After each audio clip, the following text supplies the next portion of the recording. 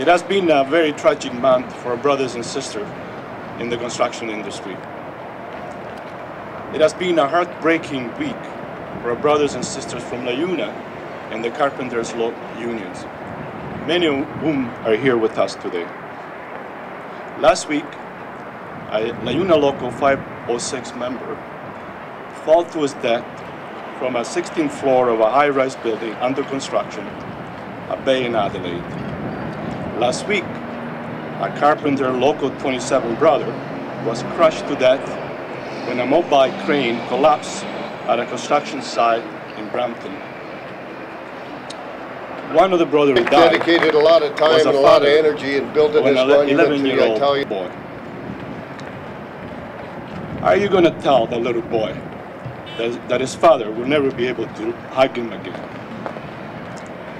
Are you going to tell his wife that her husband will never be in their arms again? Are you going to tell their parents that their boy is dead?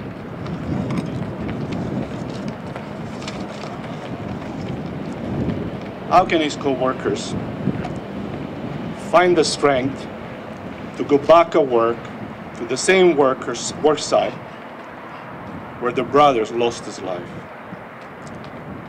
Tonight, when you turn the TV to the news, you're going to see thousands of workers at the event that we organized in downtown Toronto at iPark, next to the construction site where the two La Una Local 103 bricklayers lost their lives.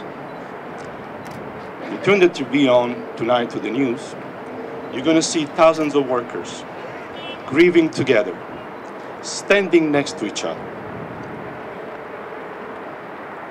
That will be the only way to convince governments to start enforcing existing health and safety legislation that is supposed to be there to protect workers from being killed and injured on the job.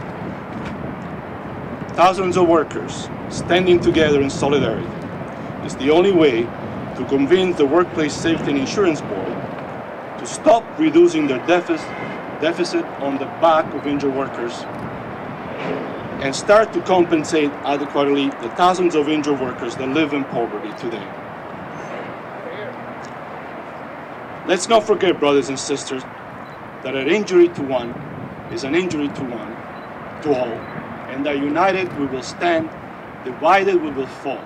Solidarity forever.